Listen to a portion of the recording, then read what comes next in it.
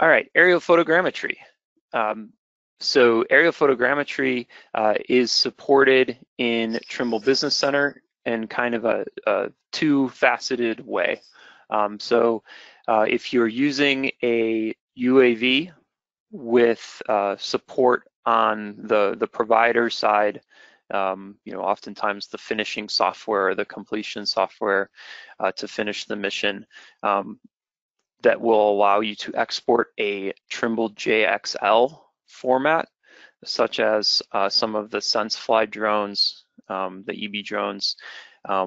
We've got interoperability with Delaire's UX11 fixed wing, as well as recent support for Wingtra drones as well in the Wingtra 1 system. There's some others in active development as well, so stay tuned there. That's all supported directly in TBC. So it's simple drag and drop operation. Do your processing, create your orthomosaic image, create your point cloud, create a raster DSM, register to it to ground control points, GCPs, or not. Of course, as surveyors, we want you to be as, want you to get as tight as possible. So GCP is strongly recommended. Won't go off on too much of a tangent there.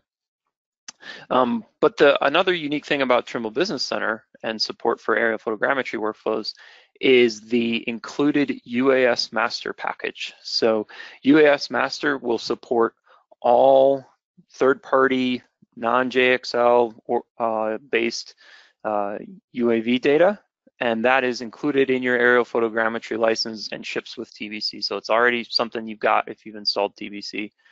And then you can send data back and forth. So you can import your ground control points, set your coordinate system in TBC, send that off to serve as the basis for your UAS master project, do your adjustments, and there's some really powerful and customized tools in UAS master for advanced aerial photogrammetry processing.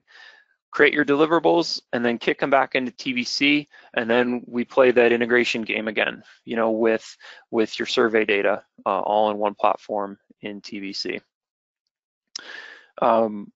Ray, anything to add there? I think you summarized the capability of TBC very well here. Maybe just the one thing to clarify, just in case some of the attendees are not very familiar with the aerial photogrammetry module of TBC today.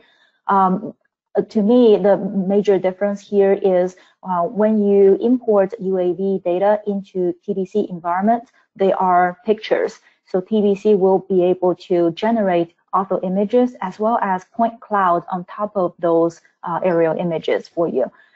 Once you get the point cloud generated, then the point cloud is a point cloud. You can choose to continue the processing in TBC, or in this stage, you are able to export it into Trimble RealWorks or any other third-party point cloud processing software as well. But the beauty is TBC will prepare your data set for you. And that's a good point. So really, a point cloud is a point cloud. So no matter where you're getting it, you can bring it into RealWorks or TBC to enjoy the benefits of the CAD lines or the inspection tools in either of them. So it's really surprising how many people are using getting point clouds from UAVs today for inspecting or doing their land surveying.